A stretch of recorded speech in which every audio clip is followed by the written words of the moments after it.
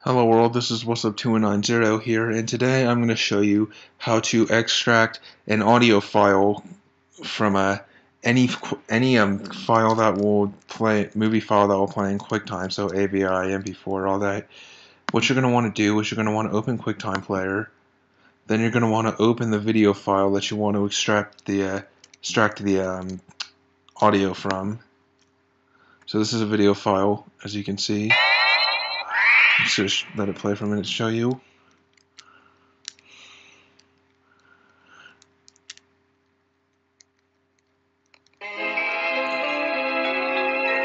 So yeah, once you have the file open, to get the audio from it, you're just going to want to click on File, Export, and then you name the file to whatever you want, and then download it to wherever you want. So if you want to, it'll set it to the downloads to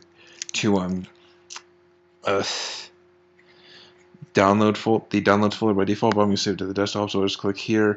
Then down here in format, it should say movie. You're going to want to click on this list and change it to audio only, and then after that you just click export.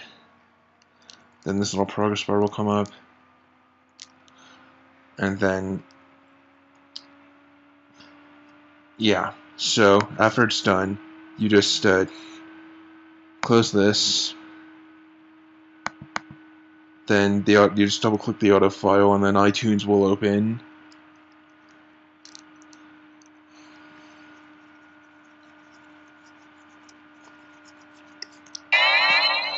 And it will start playing the audio file. So yeah,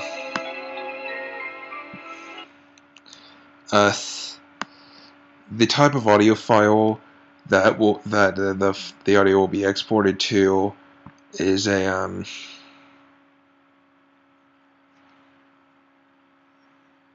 Mpeg 4 audio file, which works with iTunes, and it should work with iTunes QuickTime Player, and it should work with any other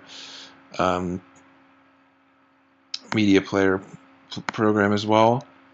So yeah, if you have any questions, just leave a comment or whatever. And other than that, that's about it for this video. So this is What's Up 2190, and I am signing off. Have a nice day.